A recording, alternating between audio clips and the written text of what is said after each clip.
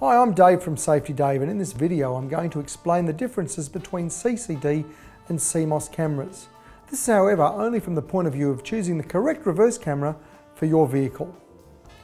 We'll start by looking at CCD.